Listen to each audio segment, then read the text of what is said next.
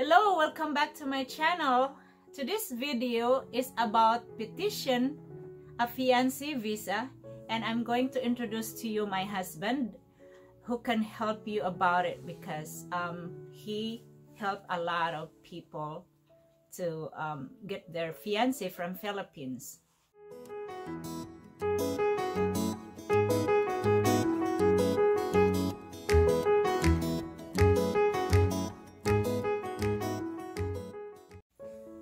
Okay, here's my husband. His name is Rich and I'm Tata. And yes, I am from Philippines and he petitioned me as his fiancé. Okay, I'll let him explain it to you. Just to start, I want to make it clear, I am not a lawyer. I've no formal training in filing the paperwork for immigration, but I did complete the paperwork successfully to bring my wife to the United States, and I have helped quite a number of people manage the paperwork. So although I'm not a professional at it, I am somewhat proficient, and I know some of the tricks that, or not really tricks, some of the traps people can fall into if they're not paying close attention. Mm-hmm. The form that you will be using for the United States citizen is the USCIS form I-129F, and that's an application for petition of fiancé. That form is also used if the fiancé has children that will be petitioned along with her. There is another form very similar, the I-130, which is if you're already married to your spouse or trying to bring a relative, but I'm not really going to be talking about that, but it's a very similar process. Okay. When you do this, you're going to want to try to have all of your information ready. You're going to want to have your birth certificate. Okay, yeah. If you have it available, you want to have your parents' birth certificates and marriage certificate. Yeah. If you have ever been divorced, you need to have declarations of divorce and your divorce certificate. If you're involving children, you need their birth certificates also. Yeah. And you want to have all of that information. If you don't have it, I know in the Philippines you can get most of those documents at any NFO office, but depending upon the age of your parents, if they did not have those documents filed, you're okay, but it's more difficult. They will want to know where your parents were born, yep. If they're still alive, where they are living now, if they have passed the age that they passed. Okay, so I'm going to start basically at the top of the form. You have to be a U.S. citizen to file this. You can be a naturalized citizen, but you have to be a citizen. Now, if you're a naturalized citizen, you will have been given an A number when you filed to come into the United States, and after you the process started, you were assigned an A number. So you will put that in there, and that's actually line number 1. And this first section is all the U.S. citizens' information. So you'll put in your A number. If you've got a USCIS account number, you will enter that.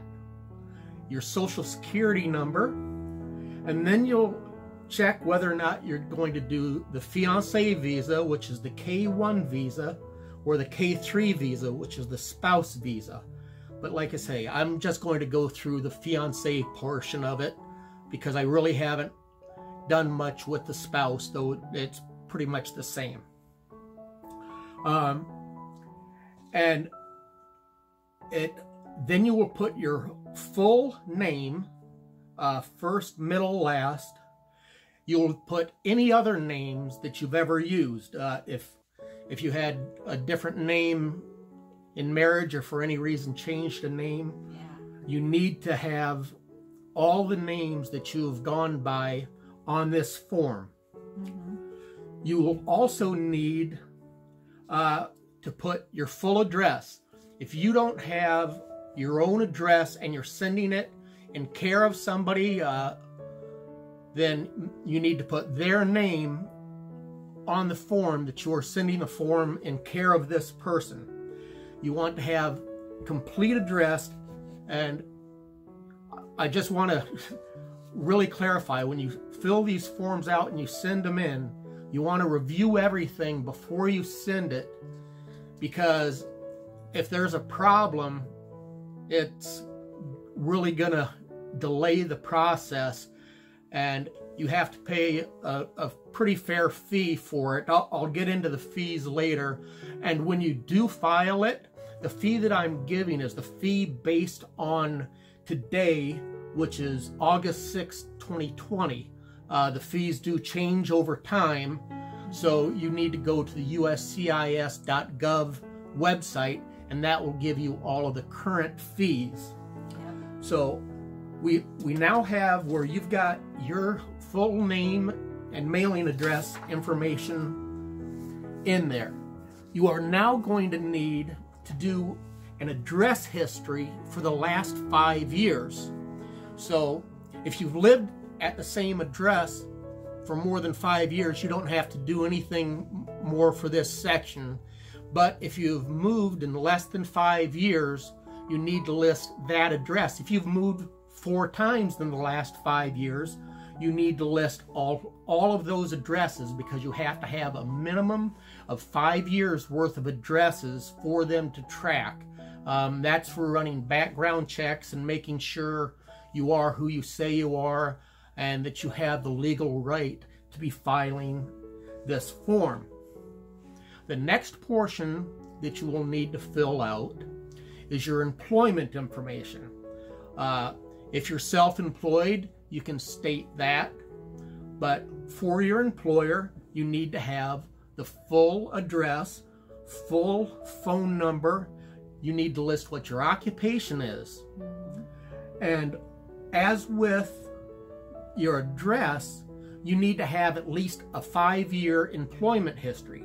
So if it takes more than one job to give you your 5-year employment history, then you need to list multiple jobs so you can show at least that period of time. Okay. Now it gets to the portion about the person that you're going to bring in. On the form, they actually call that person the beneficiary. So when you get to that, it'll say information about beneficiary. Now, if they've already got a permit to enter the country, the day that their authorization on the I-94 or not I-95 expires needs to be entered into that. But if you don't have that information, that is a portion that can be filled in at a later point. They should apply for a passport, so they at least have a basic passport, because you can't get a visa unless you've got a passport. So it does no good to apply for a visa if you don't have your Philippines passport to begin with. And with the passport, it will have a passport number, it'll have the country that issued the passport, and it'll have the expiration date of the passport. This is the point where it asks whether or not the beneficiary has any children. So if you do have children, then you fill out that information on the next spot, and there is slots there. If you run out of space, then there is additional room in part 8 of this form that has blank areas, and you can actually print as many copies of that blank page as needed to fill out any extra information that you don't have room for in the slots. That goes for addresses if you have a whole lot of them or a lot of jobs.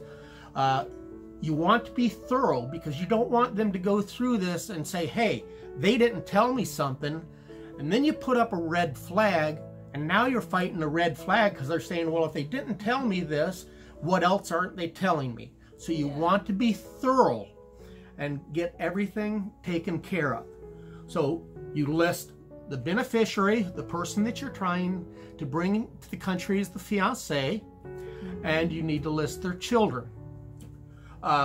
If they have an address in the United States, which I guess is theoretically possible, you would list that. But if they haven't been to the United States and this is a process that you're working on, then there would not be a United States address, just your address in the Philippines. Now, it does have the beneficiary's physical address abroad. That's where you put your address in the Philippines. And it also asks if you need a different alphabet for your name. Like if you were in Saudi Arabia or China and they have different symbols. I know that Philippines uses the same alphabet that we do in the United States. So the actual mostly enough so that you can get through this form anyhow. But if you do need special adaptation for alphabet, then they've got a form where you can do that and say that you need that type of information. Now it asks for what your employment is in the Philippines for the beneficiary, if they are employed. If they're not employed, you don't have to put anything in there, but it's going to ask for an employment. That's the fiancé. Yes, the fiancé in the Philippines. This is we're talking about the person in the Philippines. You will put in just when your employment started and when it stopped. Then it goes into personal information, your gender, date of birth, whether or not you're single, divorced, widowed. They're going to want to know where you were born, the city, town, the province, and the country. And then it gets into that where I said earlier, you need all that information for your parents. You need the full name, you need their date of birth and location of birth, and you will fill all of that information out, and you want to be as thorough as you possibly can with those documents, so there's no reason that they could reject your form. Once you go through that, there is a question, have you ever been previously married? And if you have, then you need to have the complete information for your previous spouse. Their name, you need the date that the marriage ended. They're going to ask your current citizenship status, and if you're not a U.S. citizen, then you wouldn't check anything because you weren't born in the U.S., you weren't naturalized, you don't have U.S. citizens for parents, and you would not have obtained a naturalization certificate. So that part you don't have to worry about, because if you had the U.S. citizenship, you wouldn't be filling out the visa form anyhow. It's kind of a waste in time and effort and money to fill out a form to get into the United States if you're already a United States citizen. So then it's going to ask, this is for the U.S. citizen. Actually, I was wrong there. The U.S. citizenship information is for the American filing the petition. They will say whether or not they are natural-born citizens, a citizen by virtue of their parents or by naturalization. That's for the person filing this in the United States. Okay. The next thing that they're going to want to know is whether or not you've ever filed a I-129F before. Have you previously married somebody from another country and used this process to bring them to the country? And if so, you will put in all of that information, and if you've got all that information in, say for some reason you married a Filipina, and for whatever reason the marriage didn't work out, but they had been here long enough that they've established residency, but either maybe you got divorced, maybe had an accident or sickness or whatever, you know, the man is no longer married to a Filipina, or woman no longer married to the Filipino man. But you need to have that information if you've previously filed an I-129F. And I would guess if you filed 5 or 6 of these, they might start wondering, are you just marrying people to get them to the United States, and once they're here, then you go marry somebody else to bring them to the United States, which would be considered fraud, and it could get you thrown in prison for 10 years. So not a good thing. So you'll continue to fill out any information about the previous I-129F filings. You will now fill out any information on children that you have, and the U.S. citizen that's filling this form out will put residency in the United States or in other countries if the U.S. citizen has lived abroad. Say I filed this petition when I was living in Australia, I can still file the petition for my fiance to get a U.S. visa, even if I'm living in Australia, but I have to show where I'm currently living and where I have lived. Okay, yeah.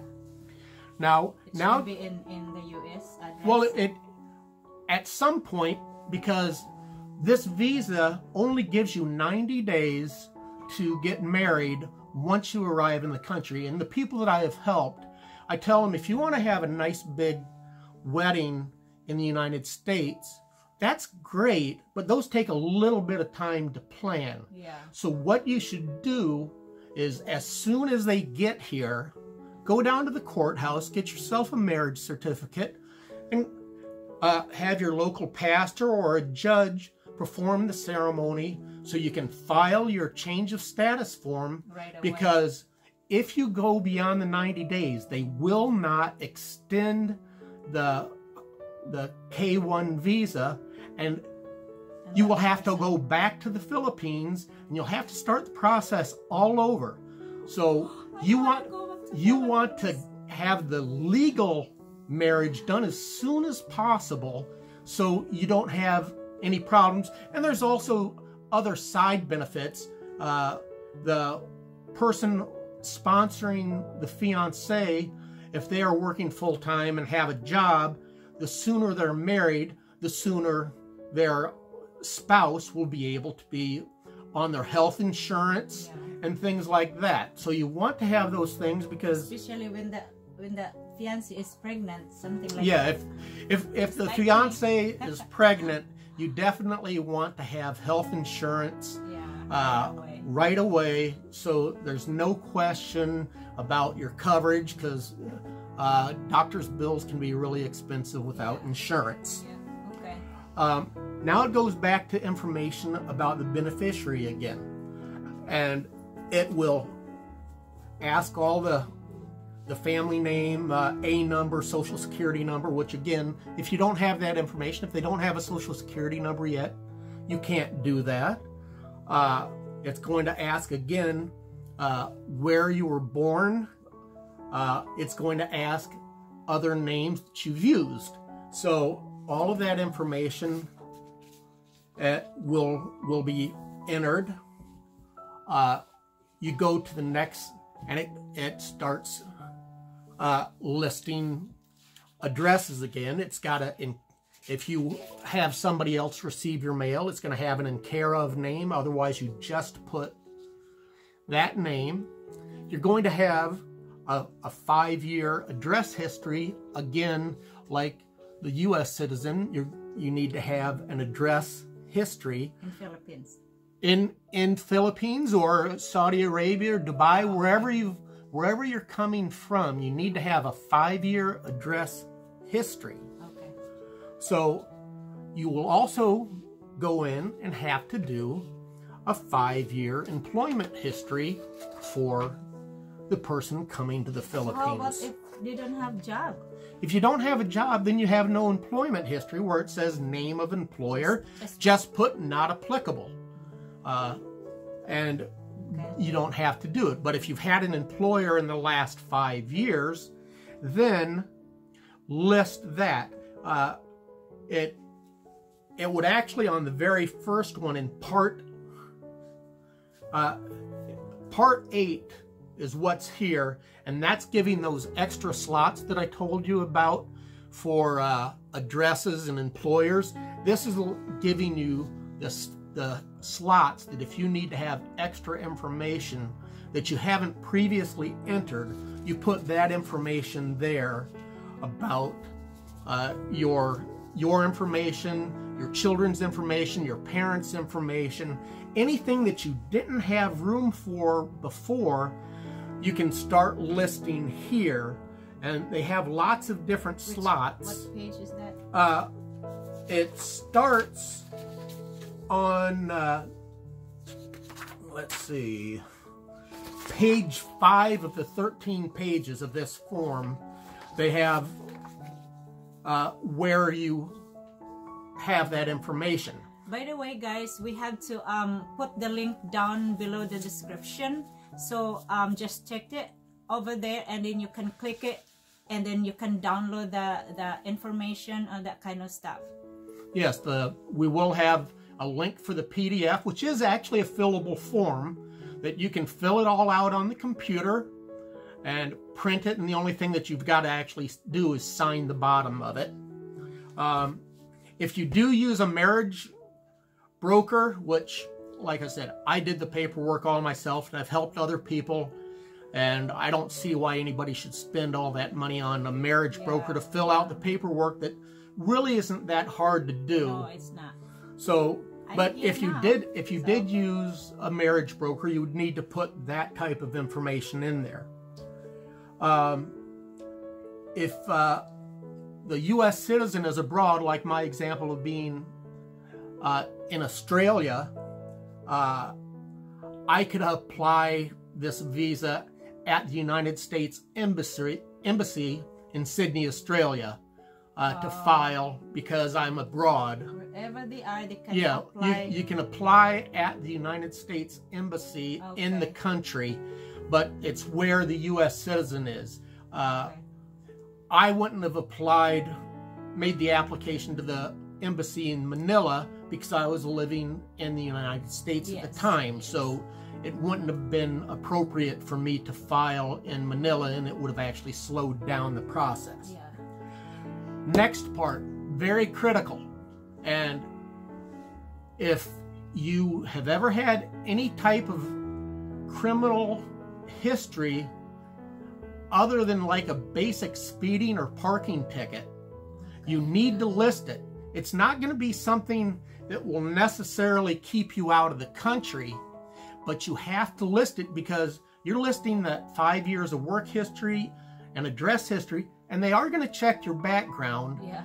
And if you had some type of criminal past, maybe something relatively minor, but you don't list it, that's going to exclude you, and it will permanently exclude you if you intentionally left off a criminal background. Most people, if they murdered somebody or committed armed robbery, they're probably not going to be the person that you're going to want to marry and bring to the States anyhow, and they'd probably be in prison, so it really wouldn't be an issue. But if there was a minor thing like well, it's not minor, it is serious, but I don't believe it would prohibit. If you had a single incident where you were convicted of drunk driving, you went through, you met all your obligations, that would not necessarily cause you to not be able to come to the United States. We have to list it. But you have to list it, because honest, guys. if you're not honest and you say, oh, they'll never find out, I was only 16 years old when it happened, so I was a minor, so that shouldn't count against me. Well, no. You want to list it, because if you don't list it, then and they find it, it's going to come back and bite you, and you're not going to be able to come, because again, if you lie on one part of it, then how do they know you're not lying on other parts? So you got to be really careful. It will ask also specifically if you've ever been arrested or convicted of any type of domestic violence, sexual assault, sex abuse, child neglect, dating violence, elder abuse, striking, or an attempt to commit any of those crimes. I got to tell you, if you're abusing children or elderly, you probably don't even need to bother filling this form out, because if they have record, if you have a history where you have done severe injury to a spouse, significant other, a child, a parent, you might be able to overcome that, but it's going to take quite a bit of convincing, and they're going to want to know that the things that you have done to change your life so you're no longer going to be abusive to other people. Yeah. So that is something that you need to be aware of. Okay. I personally I haven't dealt with anybody that had an abusive past like that, but it is something that can happen. Now, while I am talking about that, when you do get ready to come to the States, if all of this paperwork goes through and you get your consulate interview and everything, and they get ready to issue your fiancé visa, they will make the Filipinas go to a class that tells you about spousal abuse, because as much as you'd like to think everybody is a good person, there have been some people that bring a fiancé to the United States and they abuse them. They severely abuse them. So they're going to tell you what resources are available if once you get to the United States, the person that you thought was going to be the love of your life starts abusing you or your children. And they tell you contacts on who to contact, what to do, so you get out of the situation where people are hurting you. And don't stay in that relationship where you're being hurt just because you say, well, I don't want to go back to the Philippines. I was so poor there and I was hungry, and leastwise I have food here. If they're abusing you and you go to the proper authorities and you show this, they're not going to send you back there. They're going to try to do whatever they can to help you stay here and help you get on your own 2 feet so you can go on with your life. but don't stay in an abusive relationship just because you're afraid of getting sent back. Going on, it asks about whether or not you've done a number of different crimes, and it goes through all these different things. It will ask you about if you've made multiple, if you've had restraining orders issued against the person filing this or the beneficiary. You want to make sure that you list whether or not there's been restraining orders issued. They then have a form where it asks your nationality and biological information. It's going to ask you whether or not you're Hispanic, not Hispanic, white, Asian, black. It's going to ask how tall you are, how much you weigh, eye color, hair color, all that type of information for the basic biographic information. Then it gets to the petitioner, the U.S. citizen statement and certification, and they will mark that they've read everything, that they filled this out to the best of their ability. And if there was a preparer, they will list who prepared the form, and then you will sign and date it. There is a section, if you had an interpreter to help you fill out the form, that the interpreter puts their information in, and the interpreter will sign that they interpreted this form, and they certify under perjury, threat of perjury, that they filled out the form properly. They would put in contact information for whoever prepared the form, and their address, and a preparer's statement along with a preparer's signature. Then page 13 of the 13 is again additional space for jobs listed and residences listed. I told you before that I'd get to the fees. When you file this form, you have to send in a fee. Hold on, let me scroll to it real quick.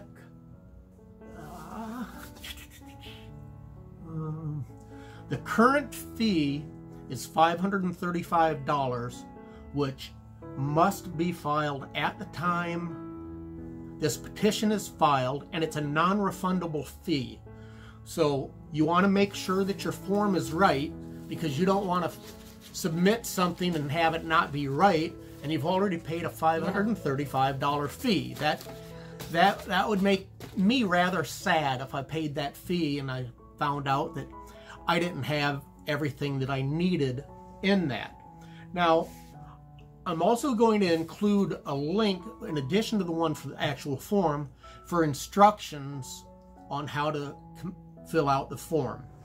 To be eligible, you need to have seen each other face to face within the last 2 years prior to filing. So if it's been a year and 11 months, you need to start right now,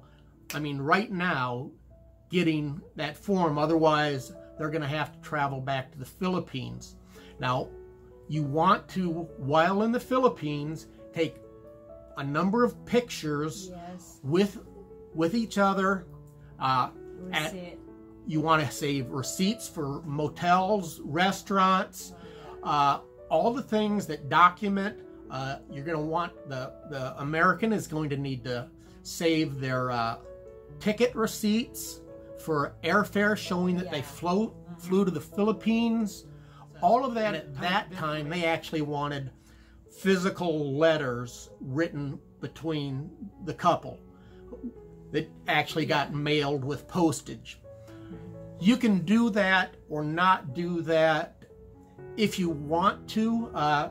If I know a lot of men send packages to the Philippines, so if you basically mail or send a balikbayan box to the Philippines and it's got that and you've got your address and their address, it's showing that. But you do want to save correspondence, emails and that type of stuff, so you can talking on Messenger. Yes, things.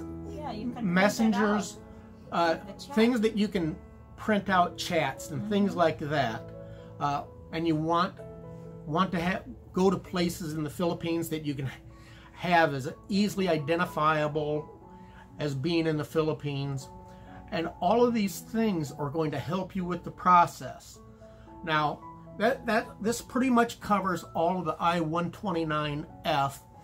I'll be doing another video that talks about how to file the change of status once you have got into the United States.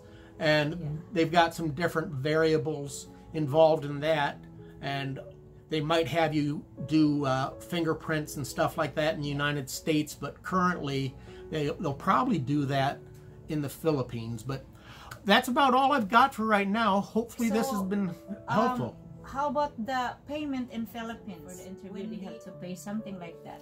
Okay, well, all the fees have to be paid prior to you getting an embassy visit. They do have some medical fees and things that have to be done in the Philippines, so you will need to have some money there, and it's not much. It's not a whole lot, but it is something that I'd probably have 5,000 to 10,000 pesos. Probably wouldn't spend anywhere near that much, but I think it's more than $100 now. Oh, it is? Well, like I said, it's been 17 years since I've been there, so you'd be able to find out just how much you needed, but it's not a huge amount, all things considered. But you want to make sure that you've got everything.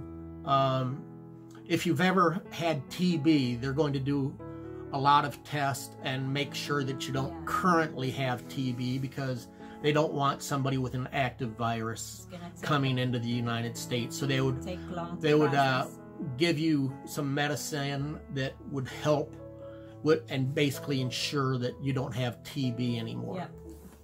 Okay guys, thank you for watching this video. I hope it can help other people there that needs that needs help, because this is really important. If you don't have help, some people hire a lawyer for this, but that's why we post this video, because this is just really easy to do. And if my husband can do it, I think you can do it. So we'll see you again next time. Bye bye. Bye. Have a great day.